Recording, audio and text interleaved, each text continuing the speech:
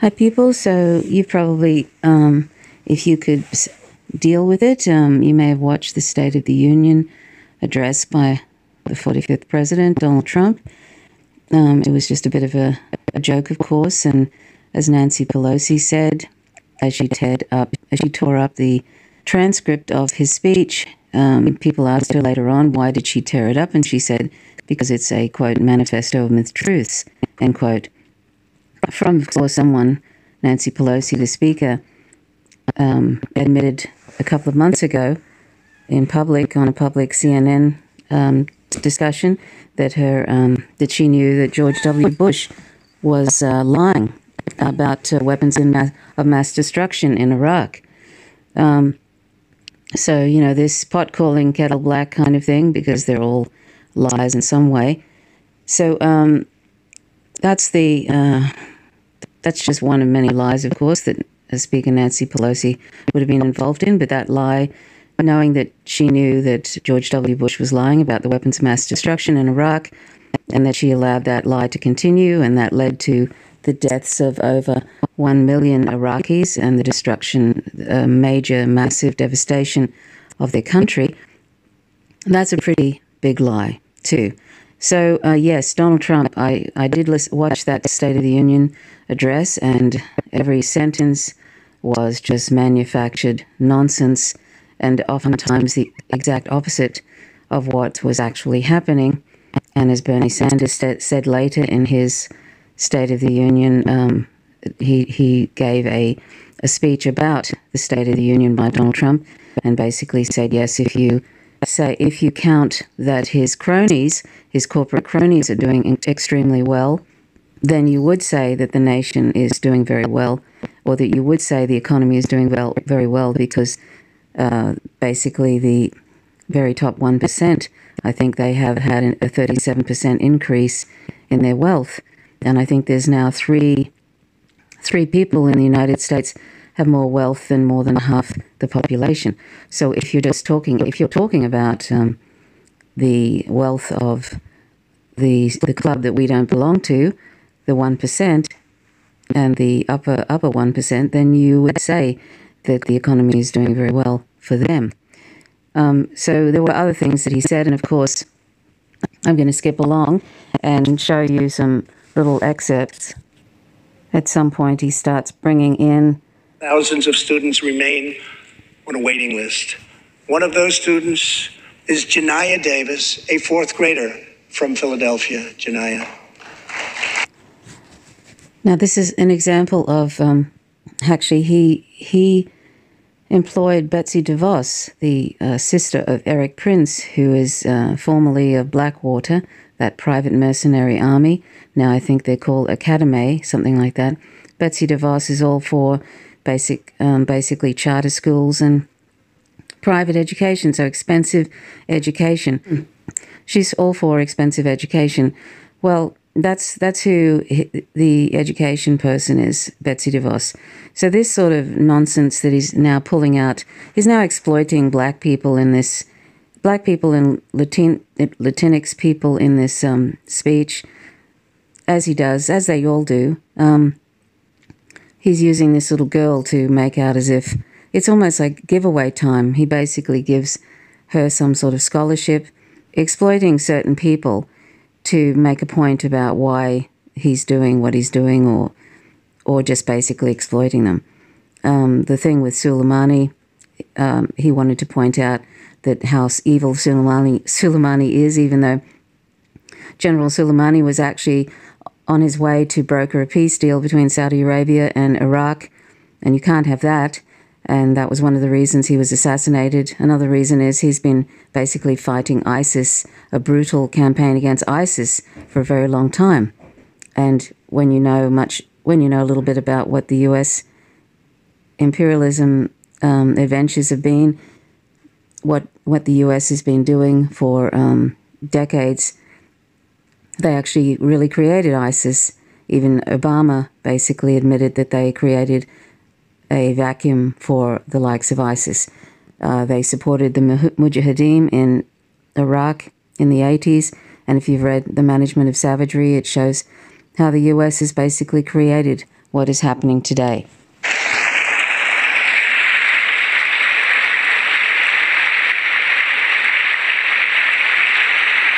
Here's an example of an exploitation of a little girl in the name of education. He offers her a scholarship later on. This is exploiting black people to make a point. I really hate the way they pick out these people, and they're always usually black people or Latinx people, and they try and exploit them to make a point about how wonderful they are, when they couldn't really give a toss about black people. When you see all the other things that are going on in the US, 3 black people are killed every day by the police, mostly done with complete impunity. And see at the below the screen there, Juan Guaido. Later on, they introduce Juan Guaido, and Nancy Pelosi jumps to her feet and in welcoming Juan Guaido, and they call him the president of Venezuela, even though the U.S. backed a right-wing coup against Nicolas Maduro in Venezuela and installed their own little puppet, Juan Guaido. And Juan Guaido has been inviting the military in there. The U.S. has tried to assassinate Nicolas Maduro. There's been 40,000 Venezuelans have died as a result of crippling U.S. sanctions, and U.S. sanctions are an act of war, and those 40,000 Venezuelans have died since 2017. And this guy, Juan Guaido, right here, who Donald Trump invited and highlighted later on, he's totally fine with that, because they're not the, there's a class system in Venezuela, and he supports the more light-skinned Venezuelans, the wealthy ones, and so there's a class struggle there. And at this present time, the U.S., of course, wants a hold of Venezuela's oil, even though the U.S. is doing very well with its own oil and gas now, but they want to destroy basically any competition. So Venezuela's got huge amounts of oil there, and they want to move their corporations in like they do with all these other countries that won't submit to them, that are socialist-like or socialist. And in the case of Venezuela, they're not really socialist. They have a lot of private corporations there. But Donald Trump is basically highlighting Juan Guaido in later on, and Nancy Pelosi jumps to her feet, and which just demonstrates once again that there's very little difference between the two parties. They're both imperialist parties. They're both all fine with stealing resources from other countries and destroying them. And at this point, as Dan Kovalik said, he wrote a book called The Plot to Invade Iran, I think it's called. He was talking about how the U.S. now just really wants to basically destroy the competition. They're not even that interested really in anything but destroying the competition, leaving the country in a mess. And that's probably what's on the cards with Venezuela, but also allowing their corporate mates to go in there and privatize everything. Janaya's mom, Stephanie, is a single parent. She would do anything to give her daughter a better future. I mean, doesn't that make you sick? Like this disingenuous feigning care about black people and single mothers and all of that. I mean, these people, they have absolutely no moral compass. They're psychopaths. They have no empathy. And every State of the Union address, they drag out somebody. And this is like, a giveaway show, this particular thing. They give her a scholarship and everybody claps, and everybody's supposed to think, oh, isn't he wonderful towards black people? Isn't it wonderful what he did for that young black child? It's just disgusting.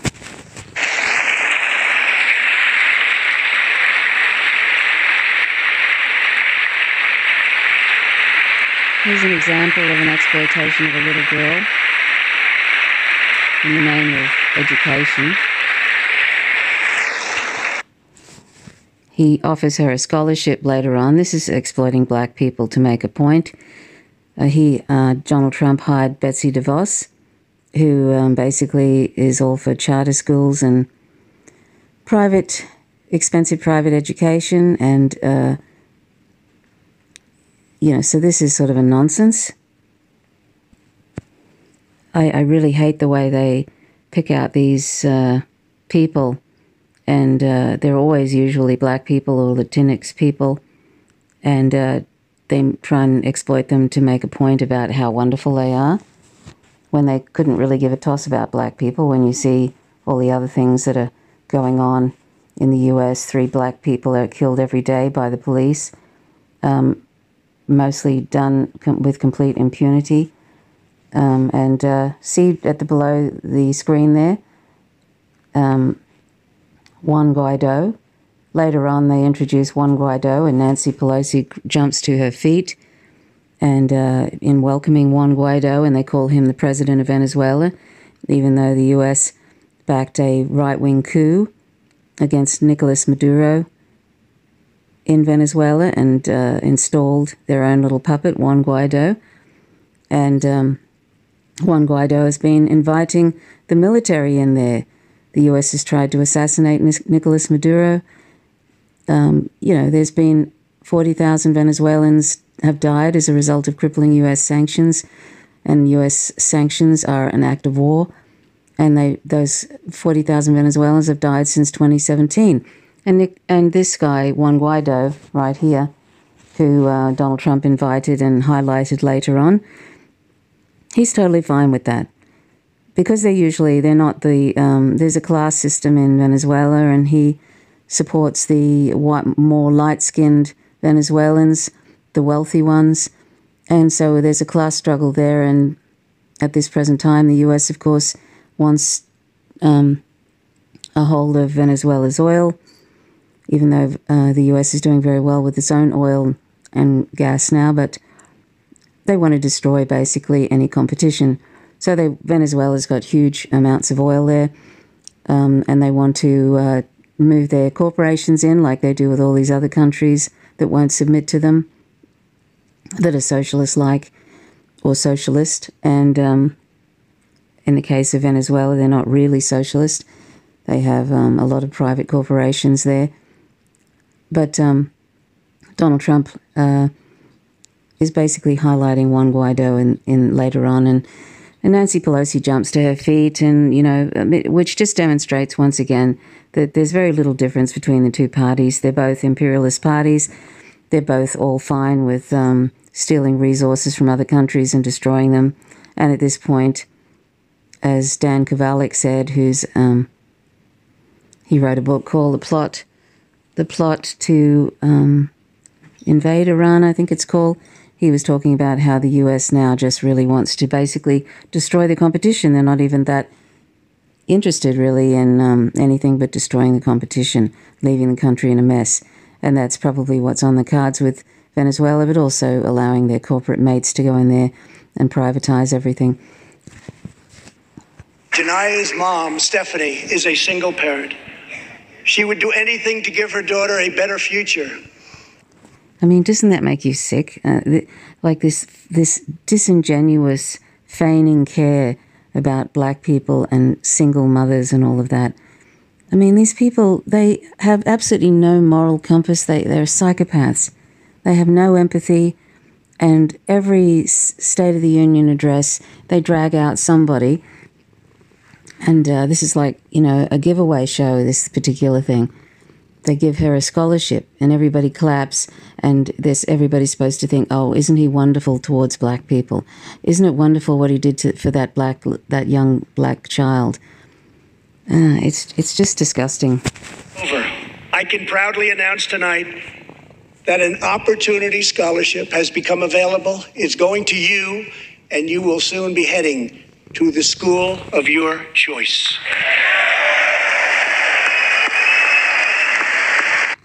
I mean, how sad is that? It's sad because it's lovely for her, but I mean, this is just exploiting those people to make out like he cares about black people, that he cares about education for poorer people, which is a nonsense.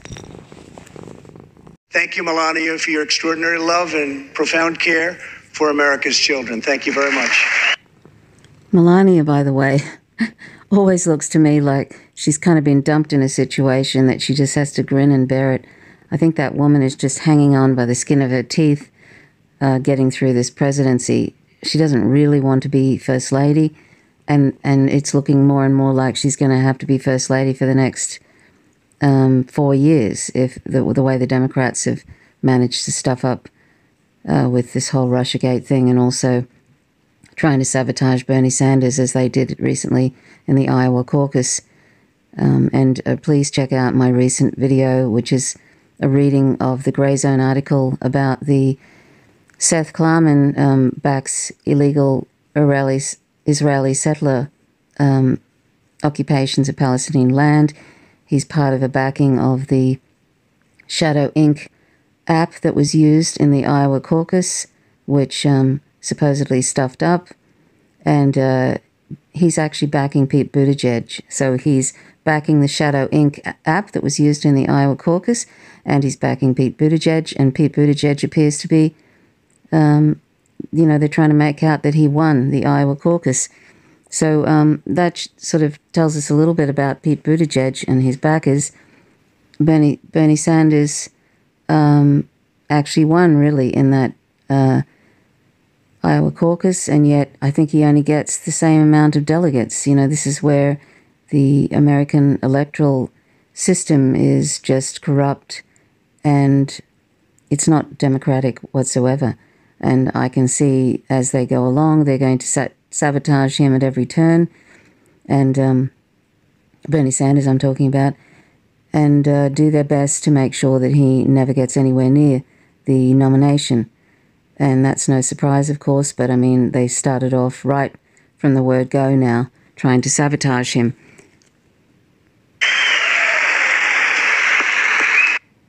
And notice, as I was saying about Melania, I think she just is absolutely hanging on by the skin of her teeth and grinning and bearing it.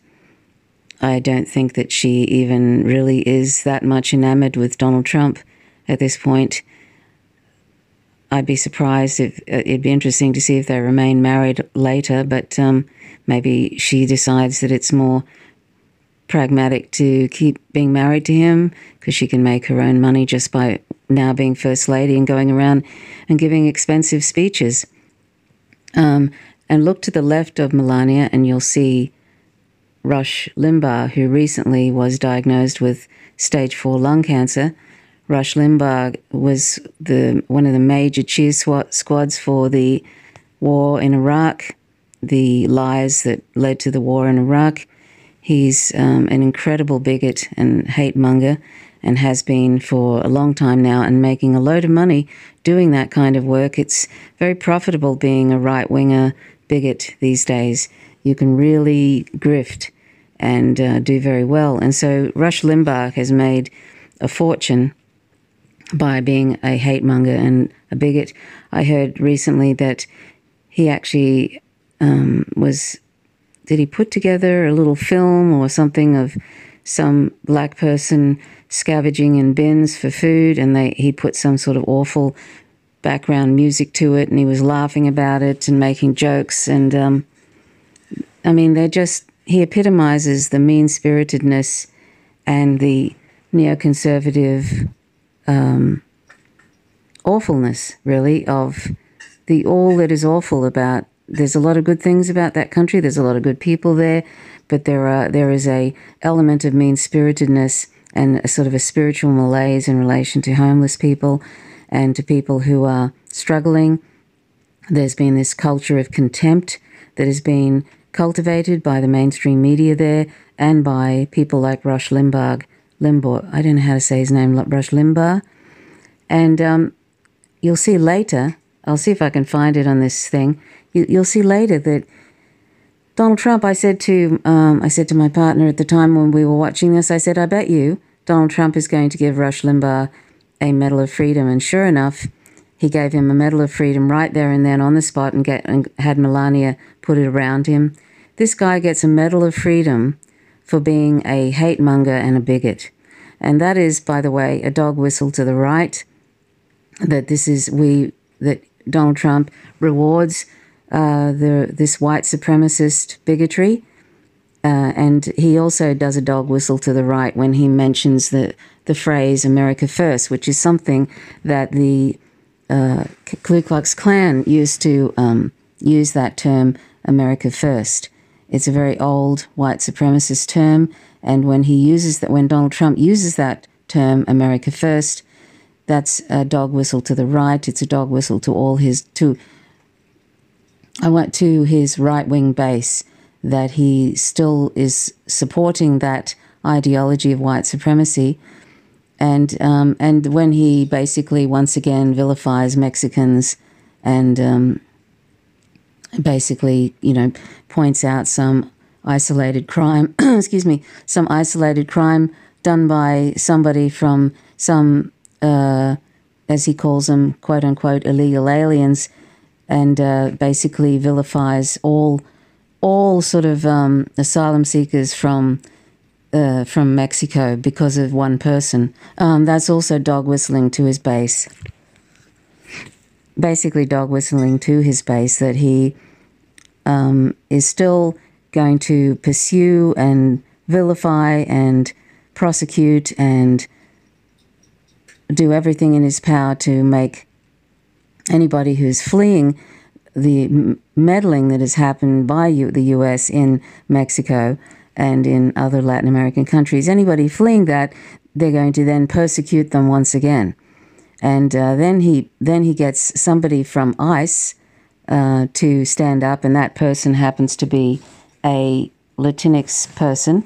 I hope I've got that term right. I'm not sure whether to call them Latino or Latinx, so please excuse me, I'm not a U.S. citizen, but he gets this Latinx ICE person to stand up and sort of he praises that person. Like he basically tries to use different races against the race that he's trying to vilify, or he uses and exploits the race to make a point that ends up damaging the chances of that particular race from getting education. And he does that over and over and over again, and basically trying to pretend that he cares about diversity. It's really disgusting. But then again, this is not isolated to Donald Trump. Donald Trump they all do it. Barack Obama did it. George W. Bush did it. Bill Clinton did it. I mean, Bill Clinton started the whole mass incarceration of black people. So, which opened up this kind of legalized slavery in the prisons, where they're actually making clothes for the now defunct Victoria's Secret, and they're actually call centers using prisoners. I mean, Bill Clinton, and you still see people. I was amazed. Somebody said, I saw the other day the first black president, Bill Clinton. I mean, it's insane. That guy started the whole mass incarceration of black people. It's truly amazing how propagandized the many U.S. citizens are about their government and about what they're doing. And if you watch this State of the Union speech, and you actually believed what he was saying, you would think that everything was hunky dory. And then later on, he actually vilifies socialism, even though, of course, Bernie Sanders is not a socialist; he's a democratic socialist, but. Socialism isn't capitalism with a happy face. But he actually vilifies socialism later on, and basically is reassuring the public that he's going to make sure that socialism doesn't destroy the country and doesn't destroy healthcare. I mean, you couldn't make this up. They're not providing any free healthcare. If you actually had socialism, you would have free healthcare. And you don't have to have you don't have to have socialism to have free healthcare. Because we have free healthcare here in Australia, although the neoliberals and neoconservatives are trying to destroy that for us. But we have free healthcare to some degree in Australia. And we're not a socialist country. All Western countries except for the United States have free healthcare, pretty much. So, but if you believed what he was saying, you would think that socialism is a problem and capitalism is just fine, thanks very much, even though there's hundreds of thousands of people dying through lack of health care, and there's tens of millions of people don't have adequate health care. And health care is a right. I think even Obama at one point said healthcare is a right. I think Bernie Sanders actually had a political ad recently where he uses Obama's words against him because Obama did nothing really to help bring in Medicare for all, even though he had an opportunity to do so. But Obama even said healthcare is a right. So it's truly amazing the how these people tangle everything up.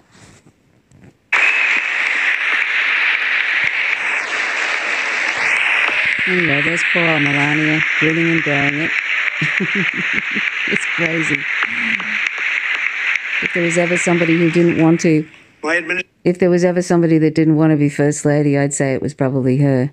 Administration and ironclad pledge to American families, we will always protect patients with pre-existing conditions.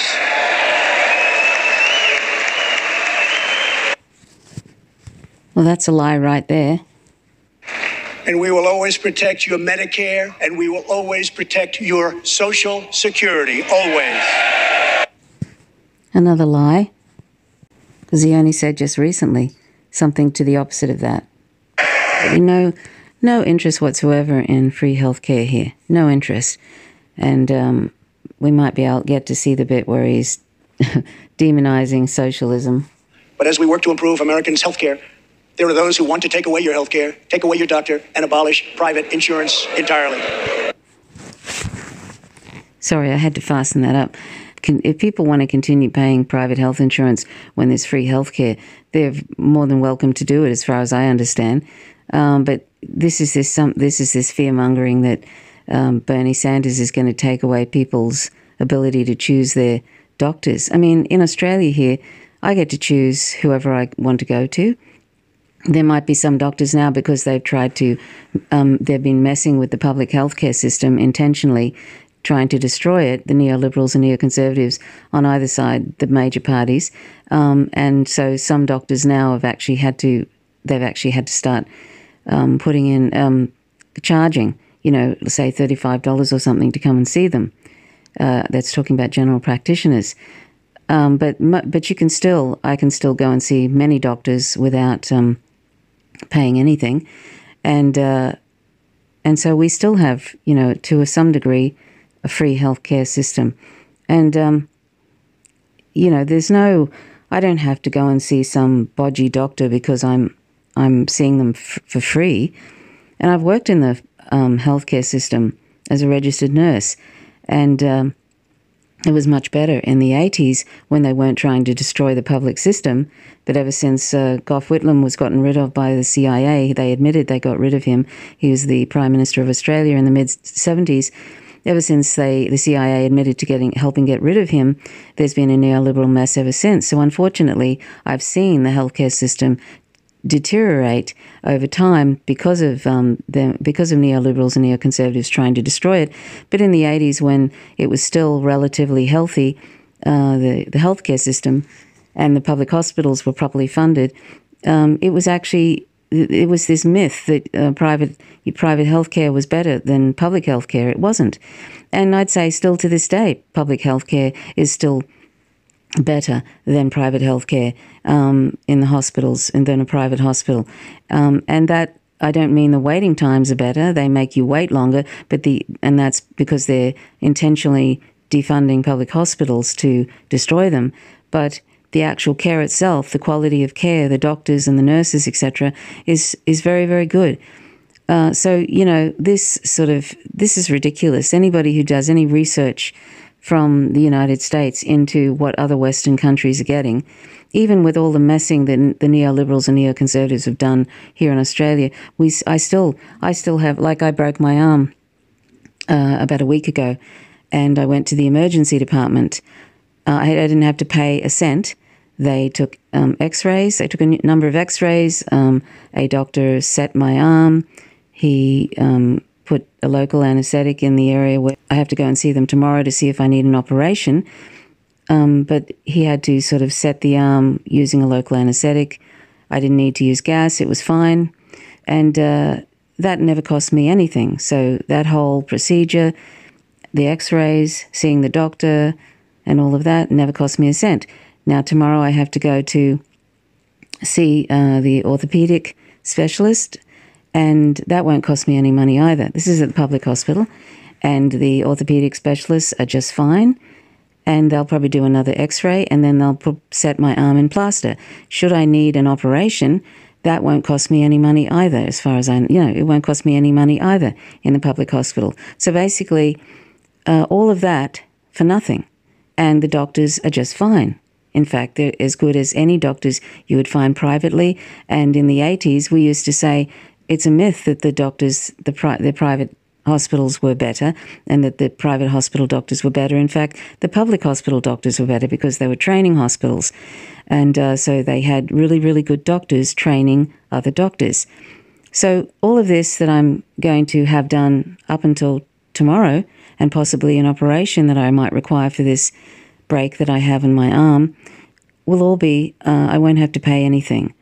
And that's all because we have a very good healthcare system here. It's, as I say, they're trying to destroy it, but it's still relatively free.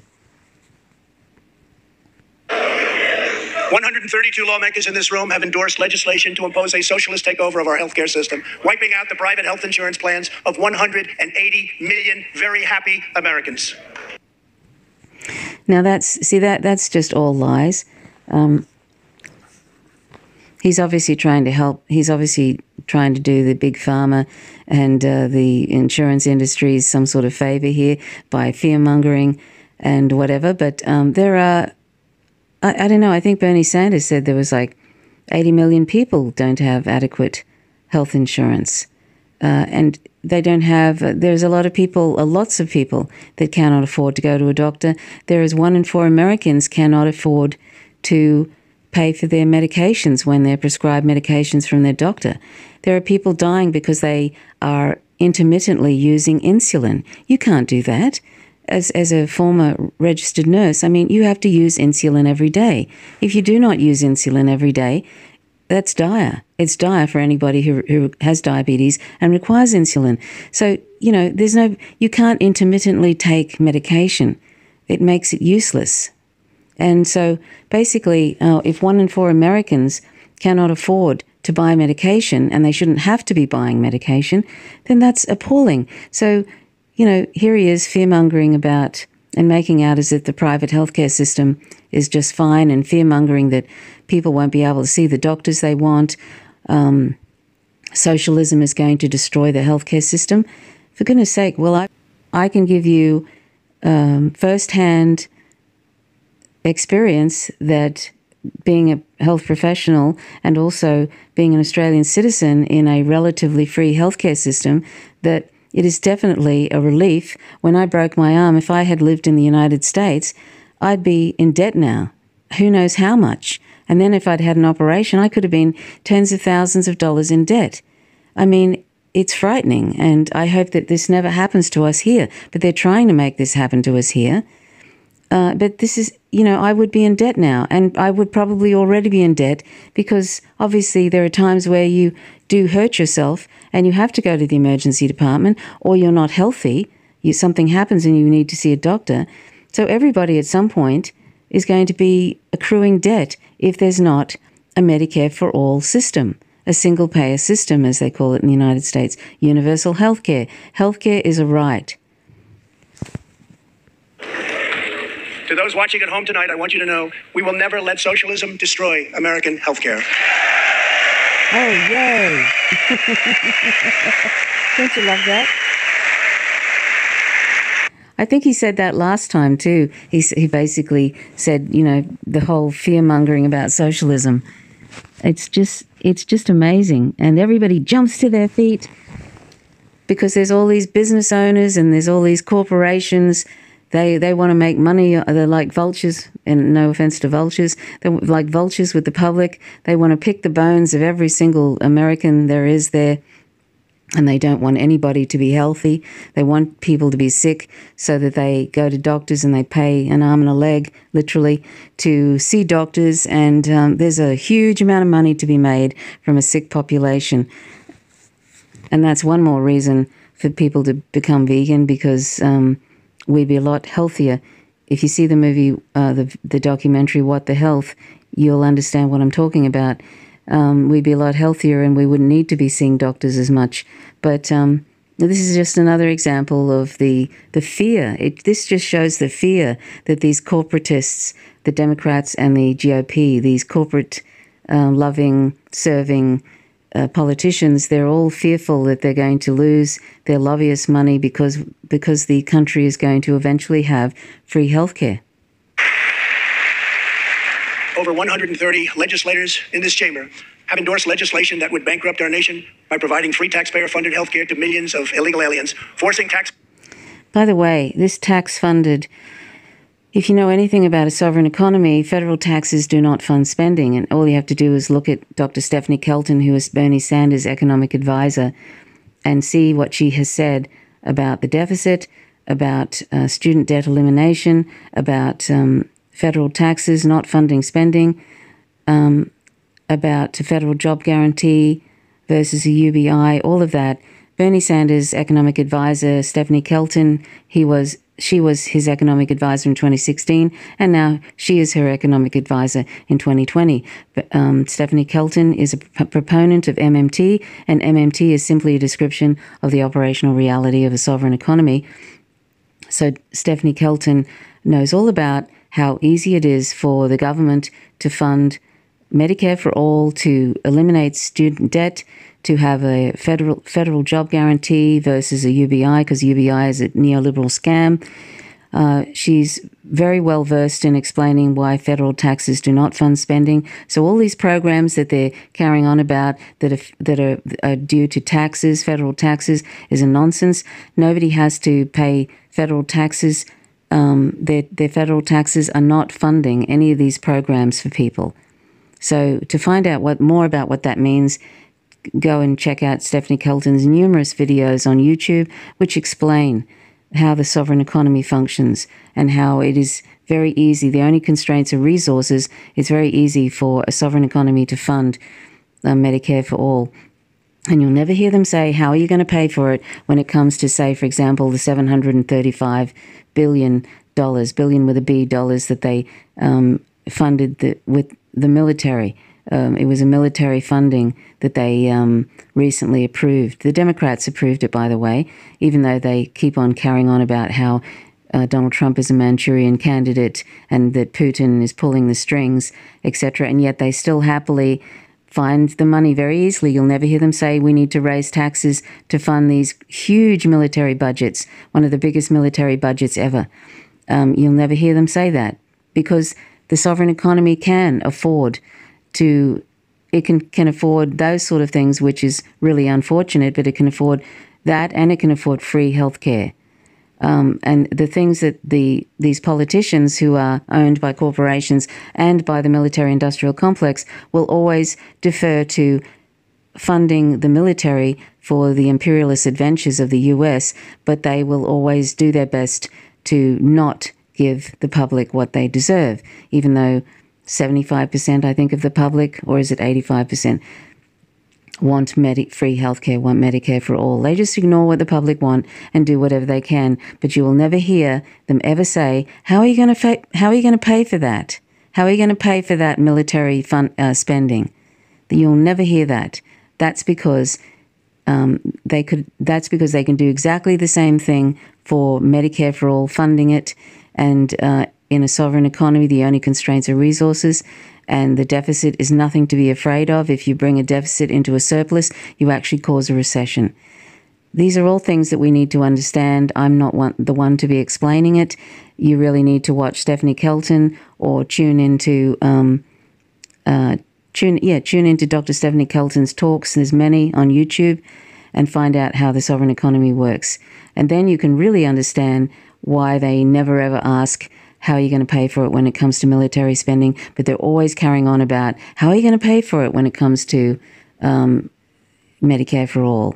It's because they choose to do one and they refuse to do the other, because they're bought by corporations in the military-industrial complex.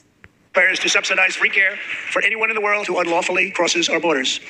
These proposals would raid the Medicare benefits of our seniors and that our seniors depend on, while acting as a powerful lure for illegal immigration. That is what is happening in California. That's a lie. Anyway, I'm going to move along. Almost every American family knows the pain when a loved one is diagnosed with a serious illness. Here tonight is a special man, beloved by millions of Americans, who just received a stage 4 advanced cancer diagnosis. This is not good news, but what is good news is that he is the greatest fighter and winner that you will ever meet. Rush Limbaugh, thank you for your decades of tireless devotion to our country. And as I mentioned before, Rush Limbaugh was one of the greatest cheerleaders of getting us into the war in Iraq. And he is also an incredible bigot.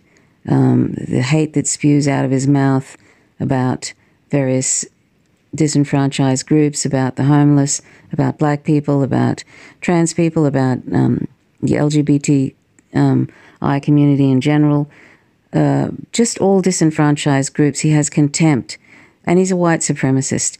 And this is what Donald Trump has done, has given him a Medal of Freedom, the highest civilian honor you can get, all for being an incredible bigot. And that's what I mean by a dog whistle to the right.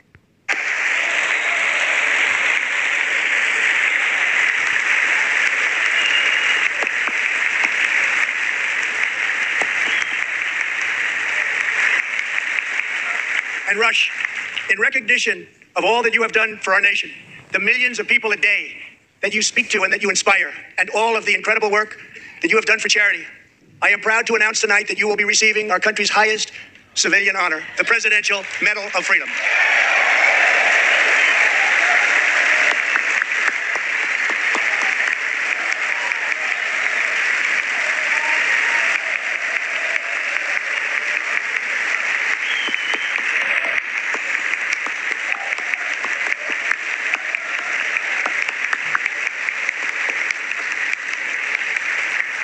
I will now ask the First Lady of the United States to present you with the honor, please.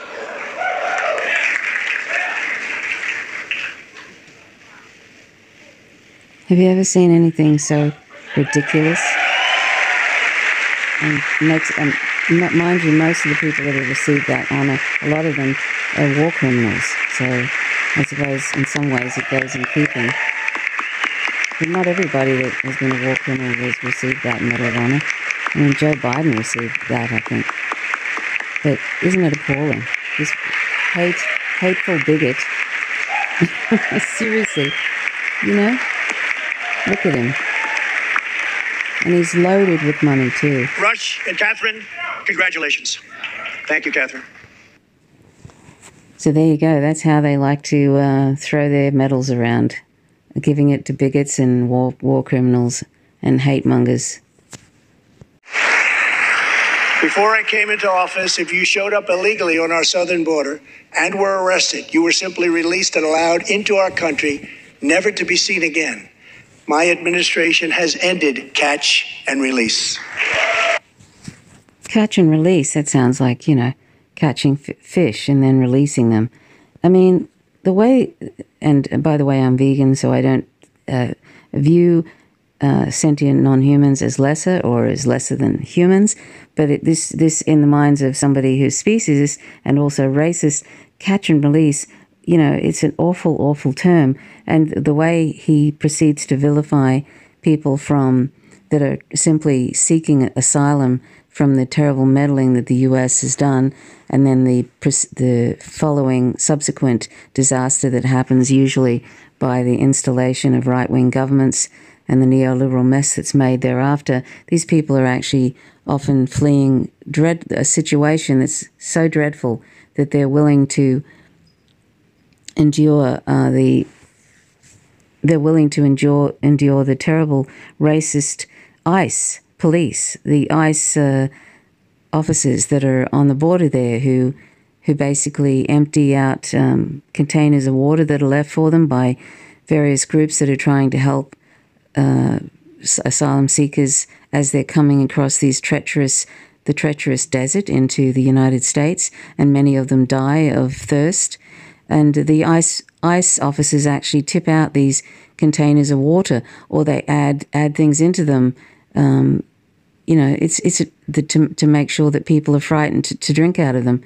This ICE should be abolished, and it's sort of almost like a brown shirt sort of an operation. And they're only going to get worse if Trump gets in again, which is likely. They're only going to get more and more racist and more punitive. And I mean, you only have to see what they're doing to children, putting them in detention, and children dying in detention. These asylum seeker children. So, it's sort of moving and further towards authoritarianism, towards fascism. And if Trump gets in again, it's going to be a nightmare. He'll see that as a mandate. And he won't need to please his base anymore. He can start a war with Iran, even though he said he can at this point say he hasn't started any new wars. He's escalated wars and caused a lot more carnage, but he hasn't actually started a new war. But he's itching to please his donor, Sheldon Adelson, who is always wanted. He's had the Iran in the crosshairs. He's itching to please his donor, Sheldon Adelson, and also the Israeli lobby, the AIPAC, to start a war with Iran and destroy Iran. And I'd say that's probably going to happen after he's elected. Straight after, probably, because he loves to do things in the new year. He loves to try and threaten countries or try and start wars in the new year. So I personally anticipate that there's going to be an invasion of Iran in the beginning of next year. But, never know, he might do that before. But I'd say he's wanting to please his base and say he's able to say to them, I haven't started any new wars. But this is where he uses that particular Latinx person who's an ICE officer to make a point about and to back up his racist position about asylum seekers. If you come illegally, you will now be promptly removed from our country. Now we must embrace the next frontier, America's manifest destiny in the stars. I am asking Congress to fully fund the Artemis program to ensure that the next man and the first woman on the moon will be American astronauts, using this as a launching pad to ensure that America is the first nation to plant its flag on Mars.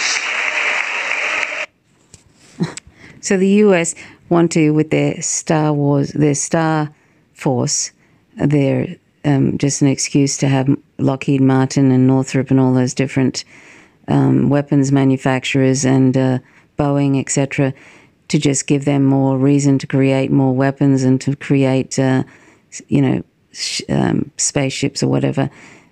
This is just a handout to those companies, but also just more American imperialism. Here we go. The American exceptionalism, American imperialism, going out into space, planting a flag on Mars and saying Mars is ours, and whatever other planets we would manage to get to, which, by the way, is not going to happen. They're never going to make it to Mars because we can't even have a functioning biosphere here on planet Earth where people can live in a biosphere and grow their own food and exist without it failing. It hasn't worked on this planet, and so it's going to be even more difficult on Mars. So they haven't even really tried to even work out how they're going to actually set up any civilization on Mars. So, this whole, and also the fact that we're running out of resources and climate crisis is so dire that we're not ever going to make it there. This will take a long time to actually have any sort of success in that regard. And we don't have that much time left. We have probably 2 or 3 decades left before the shit really hits the fan badly. I'm talking really badly. It's already hitting the fan, but it's going to be in 3 decades. I think things are going to be where we're basically, there's lots of people starving, and the climate is going to be so unpredictable. We won't be able to grow food properly. There'll be all sorts of crazy wild weather patterns, more and more fires here in Australia. I don't even know how Australia is going to be in 5 years' time, let alone in 30 years' time.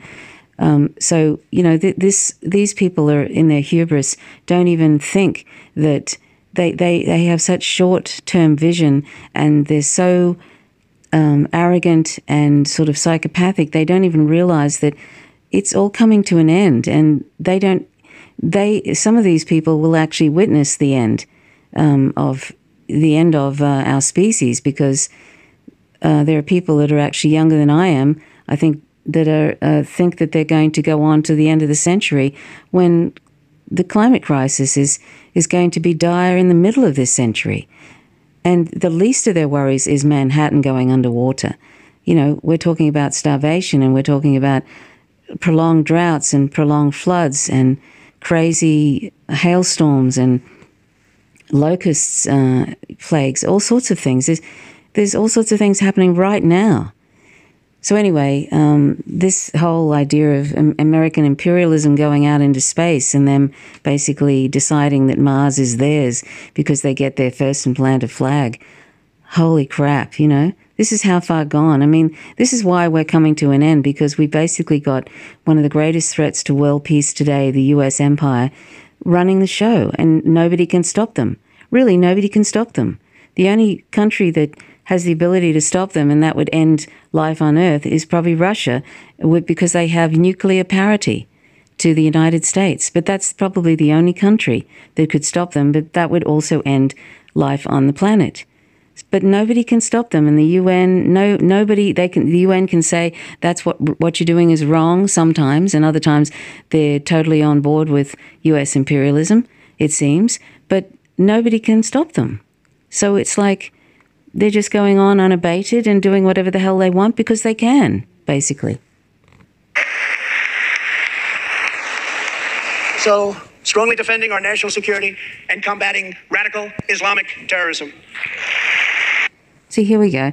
Now we've got to vilify the Muslims, vilify the Mexicans, and vilify the Muslims. And even though, of course, the United States, as I've said, if you read The Management of Savagery, demonstrates very, very clearly that they set up the Mujahideen and supported them in Iraq in the 80s, and it's been a downhill slide from there. They've actually created a vacuum for ISIS. They basically have supported terrorism and ISIS, and to help them, to overthrow governments, like in Syria. I mean, there's even been admissions that they've supported ISIS. And in fact, right now, they're helping ISIS get across into Iraq again to destabilize Iraq so that the US doesn't have to leave. The Iraqi parliament has decided that the US must leave, and there's been intelligence reports from Iran that there are the US is actually transporting by Chinook helicopters ISIS across back into Iraq. I mean, they use ISIS. They literally use them to help destabilize countries. Notice how Israel never has any problem with ISIS. That's because Israel has a very, very close allyship with the United States, and so does Saudi Arabia. Saudi Arabia really doesn't have any problems with ISIS either, and that's because of that same. I mean, that should tell us something. In fact, there was one point ISIS actually accidentally bombed something in Israel and apologized to Israel for that. So, I mean, that gives you a little clue about what's going on there. I'm not going to go through the whole speech, but just to give you an indication, this is where they vilify the very people, the Muslims, and make out as if ISIS is some sort of Muslim thing, when really it's Wahhabism, which is basically an extreme, distorted position of Islam, which most Muslims reject. It's a bit like, the Westboro Baptist Church and the evangelical Christians there. Most Christians would reject the position of these right-wing evangelical hate-mongering Christians, and I put Christians in quotes. That's not Christianity. And what Wahhabist Salafists do, they haven't got a clue about what's in the Quran, for one thing, and they're totally rejects by most Muslims, just in the same way that a lot of Christians reject what the Westboro Baptist Church does, or any of these other right-wing hate-mongering so-called Christians do.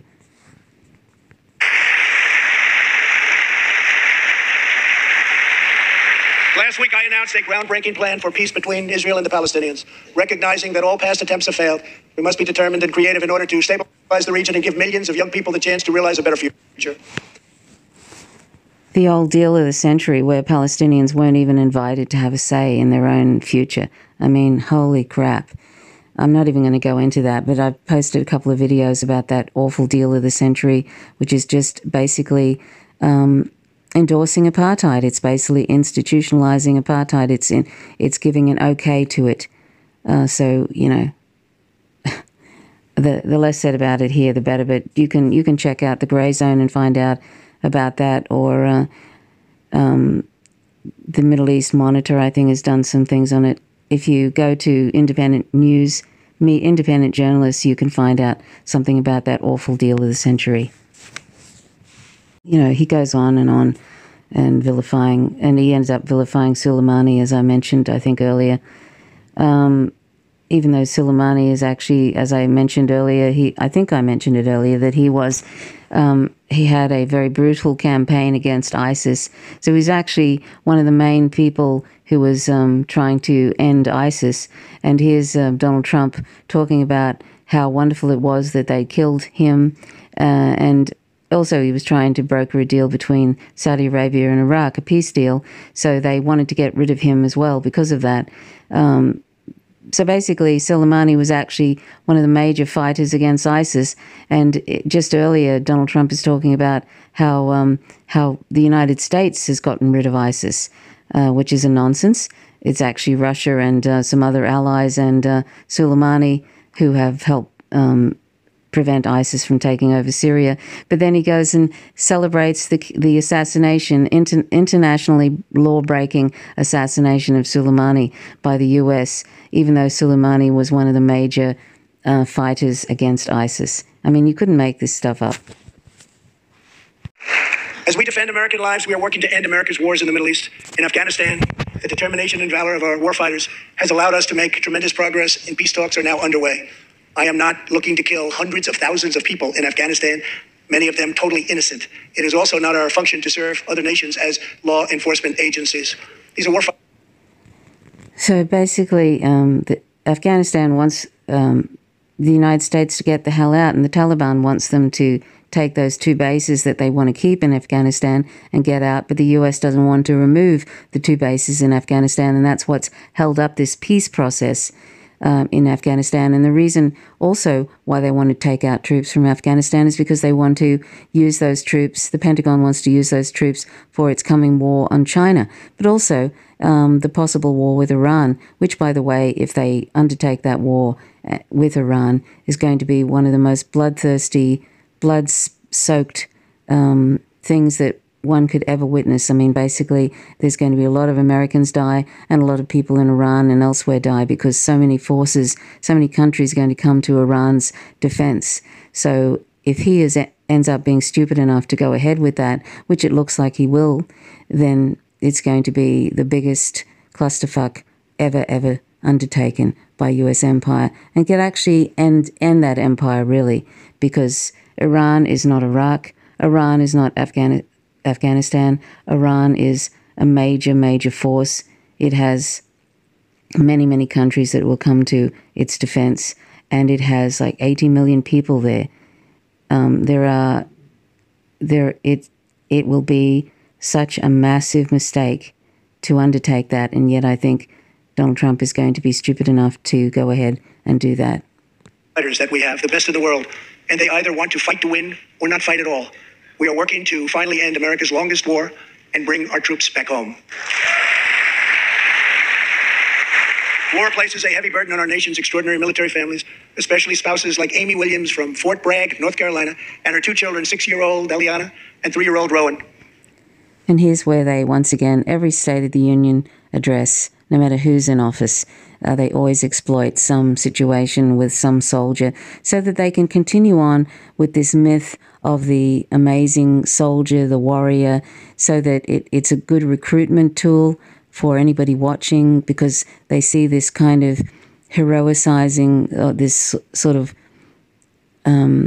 worshipping of American soldiers. And yet, of course, when American soldiers come home and they require help, physical or psychological. They're really mostly abandoned, and a lot of homeless people are veterans, and a lot of 22 veterans kill themselves every single day because they cannot cope with what they've been doing overseas, or they cannot cope with their injuries, or they cannot cope with the PTSD, all those different things. And basically, once they've been used as cannon fodder, the US government doesn't care, just like they didn't care about the emergency responders to 9/11. At the time, they were praising them, but then they wouldn't actually give them any health care to support them, because most of them actually got these terrible illnesses from the asbestos and all the different chemicals that were at ground zero. So basically, it's just empty words when they raise these people up as heroes, and then they abandon them when these people need them, when these soldiers or first responders need them. So here's an example of Donald Trump, just like every other American president, exploiting a particular soldier, and this, oh, isn't that sweet, and oh, aren't they lovely? What a wholesome family, and he's come back from Afghanistan. Isn't he a hero, and all this kind of stuff. This is just a recruitment tool, just like the Super Bowl is a recruitment tool for the military, with all the pledging allegiance and the military planes flying over and all of that. The military is constantly trying to recruit. They're even trying to recruit now on gaming services like Twitch. They have US military recruiting people on there, trying to recruit young children on there who are who are gaming on Twitch. So, this is just another example of recruitment. And, doing this whole, isn't the military wonderful? Aren't they heroes? Amy works full-time and volunteers countless hours helping other military families. I've got For the this past on 7 months, she has done fast all while her forward, by the husband, way. Sergeant First Class Townsend Williams, is in Afghanistan on his 4th deployment in the Middle East. Amy's kids haven't seen their father's face in many months. Amy, your family sacrifice makes it possible for all of our families to live in safety and in peace. And see, this nonsense that somehow them being the military being in Afghanistan makes us all safer. How? What are they even doing there? They're just a brutal occupying force. See the whole question of why the US is in Iraq, why are they in Afghanistan, why are they in Syria, and on, all these questions that are never asked by the corporate-owned mainstream media. It's never ever questioned. It's like they're not protecting anybody. They're actually brutally occupying people there and destroying that country. And here we have this ridiculous notion that somehow these soldiers are protecting their freedoms and keeping Americans safe. That is the absolute opposite. The absolute opposite is true. And we want to thank you. Thank you, Amy. See, this is just a big exploitation of this mother and her children. Look at that Christian fascist at the background there, Mike Pence. But Amy, there is one more thing. Tonight we have a very special surprise. I am thrilled to inform you. See, this is like a giveaway. This is like a game show giveaway. Giving away a scholarship to that young black girl, and giving a Medal of Freedom to a hateful bigot like Rush Limbaugh, praising a Latinx ICE officer, for persecuting and committing violence on his own people, who are fleeing American imperialism in Mexico and elsewhere in Latin America. I mean, it is perverse, and this is another perversion of exploiting this family as a tool for recruiting for war. That your husband is back from deployment. He is here with us tonight, and we couldn't keep him waiting any longer.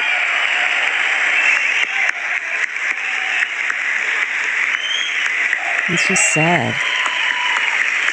Cannon fodder. These people are just cannon fodder. And then they're turning other poor people into killing families and massacring whole villages and bombing countries of poor people. This is all this is. So exploiting these people, exploiting, to recruit for war. It's disgusting. Look at them. Jeez Louise.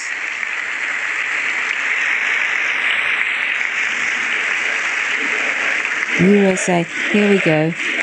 USA. Seriously. The greatest threat to world peace today, the U.S. empire. USA. What the hell does that even home, mean? Sergeant Williams. Thank you very much. Jeez Louise. As the world bears witness tonight, America is a land of heroes.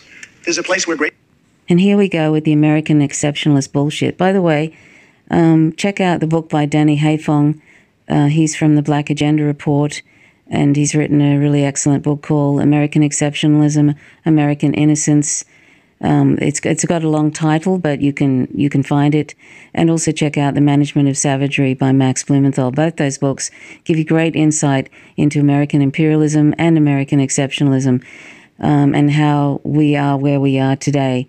So, but he's going to now go into a whole lot of American exceptionalist bullshit that only idiots would, or people that are completely uninformed would believe at this point. This is born, where destinies are forged and where legends come to life. This is the home of Thomas Edison and Teddy Roosevelt, of many great generals, including Washington, Pershing, Patton, and MacArthur. This is the home of Abraham. Yes, Washington, who used to steal land from indigenous people and then sell it. That's Washington. And MacArthur. Well, we all know about MacArthur. The people, the names that he lists off, and throwing Harriet Tubman in there somewhere, oh my God, it's a nightmare. And he mentions the Alamo at some point. Oh, geez, this guy, half the time, he doesn't even know what he's talking about. If you actually questioned him about anything, I'd probably have more of a clue, and I'm not even a U.S. citizen. Abraham Lincoln, Frederick Douglass, Amelia Earhart, Harriet Tubman, the Wright brothers, Neil Armstrong, and so many more. This is the country where children learn names like Wyatt Earp, Davy Crockett. Wyatt Earp and Davy Crockett. Holy crap. And Annie Oakley. This is the place where the Pilgrims landed at Plymouth and where Texas patriots made their... Yeah, this is the place where the Pilgrims landed and then proceeded to do a genocide on the indigenous people. Last stand at the Alamo. Last stand at the Alamo. Oh, wow. Beautiful, beautiful Alamo. The American nation was carved out of the vast frontier by the toughest, strongest, fiercest, and most determined men and women ever to walk. Not even a mention of indigenous people, by the way. On the face of the earth. Our ancestors braved the unknown, tamed the wilderness, settled the Wild West, lifted millions from poverty, disease, and hunger, vanquished tyranny and fascism, ushered the world to new heights of science and medicine, laid down the railroads, dug out the canals. Who was on drugs when they wrote this speech? Seriously. Raised up the skyscrapers, and ladies and gentlemen, our ancestors built the most exceptional republic ever to exist in all of human history, and we are making it greater than ever before. We just need a few arms stretched out and some little lightning bolts on their arms. That's all we need now. Look at all the white old men there.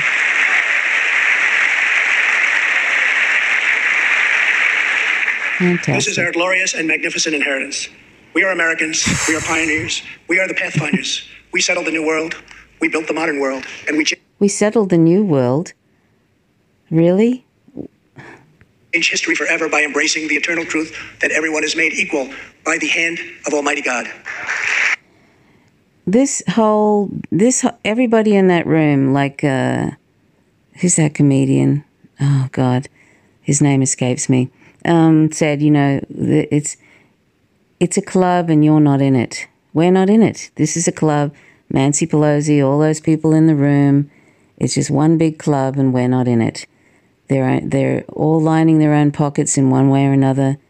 A lot of them are all over the place in their positions, even the ones that call themselves progressive.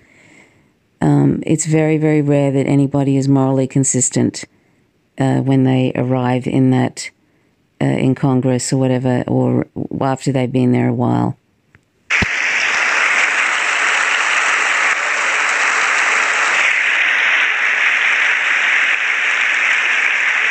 America is the place where anything can happen.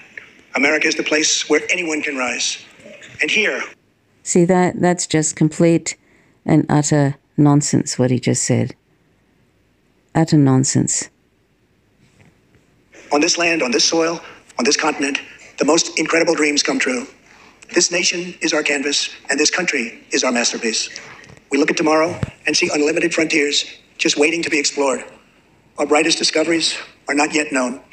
Our most thrilling stories are not yet told. Our grandest journeys are not yet made. The American age, the American epic. See, this is just a campaign speech, basically. His re-election speech. He wants people to believe that everything is wonderful. I mean, if you listen to this whole speech, you would think everything is just hunky-dory, everything is wonderful, everything is going great for everybody, that everybody should be full of hope, that the best, and he basically says the best is yet to come. Really? And he's actually he's actually going the other direction in relation to the climate crisis and undoing all the any environmental protections that are left. He's also put in about 187 judges, all right-wing judges. I think a lot of them are lifetime appointments, and they're all going to make sure that anything that he wants is put through. I mean, it's scary. It's scary what's coming. If he gets in again, which is likely, he's going to see that as a mandate, and it's going to head towards fascism and overdrive. And I think he's even going to start putting independent journalists in prison, and possibly even the ones that have been giving him a hard time with this invention of Russiagate, which of course is more nuanced than I'm making out, but basically a lot of it is based on trying to cover up Hillary Clinton's corruption through the Podesta emails that were released by WikiLeaks. And they invented the whole Putin is controlling everything and Russia is interfering in the elections and so forth to cover up that. But he's likely to actually start taking it out on those journalists too. And of course, if he gets in again, Julian Assange, by that stage, will probably be in the United States and we'll never hear from him again. And he'll be put into a situation which is called I think it's called SAM, special. It's a sort of a basic extreme, I can't remember the actual term again, sorry, I did a video on it 2 or 3 videos ago, and it's basically extreme isolation where you don't get you basically get no human contact whatsoever. And he'll be thrown away in a prison for 175 years, which is basically a death sentence under an old, outdated Espionage Act. And he'll never, ever really get any sort of human contact again. I don't think he's even going to make it to the United States under that extradition because he'll be too sick and he'll die either before he gets there or shortly after he gets there. But that will happen under Donald Trump as well. It would have happened under whomever got in, really, because Julian Assange basically embarrassed the U.S. empire, and that's unforgivable. The American adventure has only just begun. Our spirit is still young. The sun is still rising.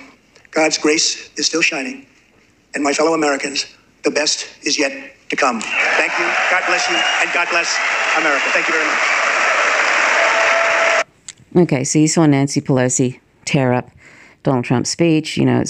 She probably always intended to do that. And then she says later that it was because it was a manifesto of mistruths. And I pointed out that Nancy Pelosi knew that, the Iraq war was the weapons of mass destruction didn't exist. She knew George W. Bush was lying, and yet she allowed that to go on.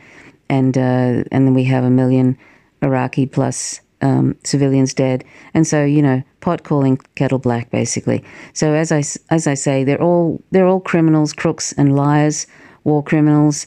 And, if ever there were a bunch of people that need to be put in prison, it's most of the people that are in that audience right there. Most of those people who allow this criminality to continue, who allow these wars to continue, who allow corporations to kill people through these awful laws. That's sort of who needs to go to prison. Most of the people in that audience. So that's where up is down and black is white. That's where we are now in the world today. So anyway, that's all I really wanted to say. I missed the bit about Juan Guaido. Nancy Pelosi jumps out of her seat to welcome Juan Guaido. The